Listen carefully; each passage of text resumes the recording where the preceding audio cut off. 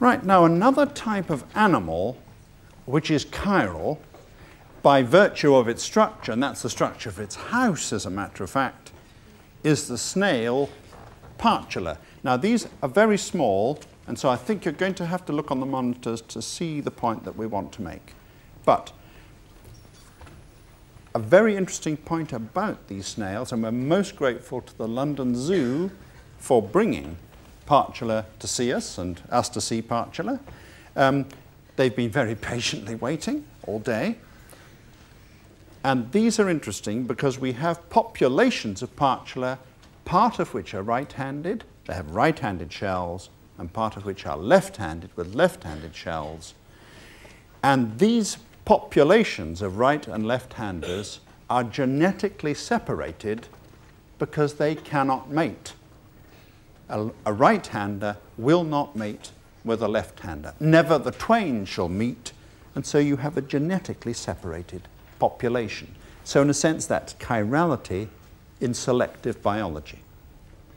Now, I'm sure you're all a bit disappointed to see such tiny snails from so far away, even with the miracles of television to show them. So we thought, well, we'd have another chiral animal of the same group, just to let you see what a slightly larger animal is like. And here she is. She's a little bit shy, but she'll cheer up in just a second. It's moving her actually that does it. Now, what about shells? We've talked of partula's shell, and Susie, or whatever her name is here, has got a beautiful chiral shell.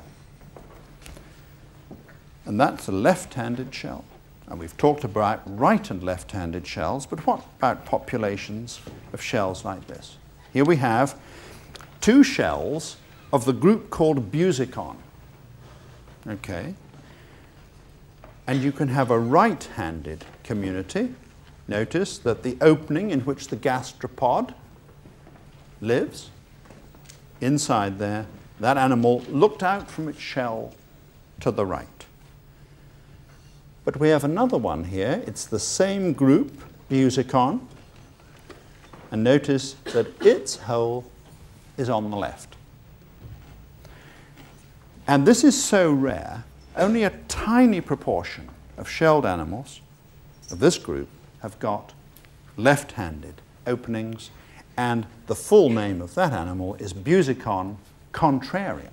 It's contrary to the normal direction of operation. Now you might say, well, all right, this is academic. Academic is used as a rude word these days, and it mustn't be, right? You say, that's all academic, but is that any use to anybody? And the answer to that question is, yes, it's a mighty lot of use, because if you're drilling for oil, you make cores. You put down your drill to the seabed, then what you get is a core.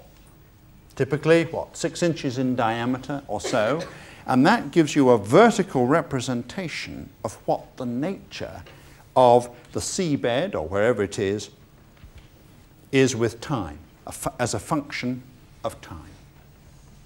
And you can tell from the content of such cores the history of the Earth as a function of time.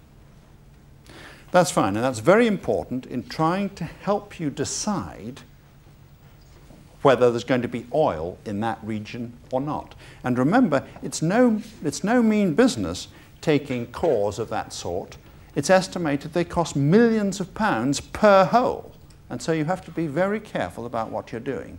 And so anything that will help you to increase your chances of getting oil out is going to be attractive. And extraordinarily enough, one of the parameters that you can use is the population of right versus left-handed shells. And we can show you that. In a typical core, we see a population of these shells. These are very, very minute shells. These are tiny. But there is one handedness of shell, and then there is the opposite handedness of shell. And you can tell by the proportion of those what was the thermal history of the seabed, and that is one of the parameters which you plug into your equation.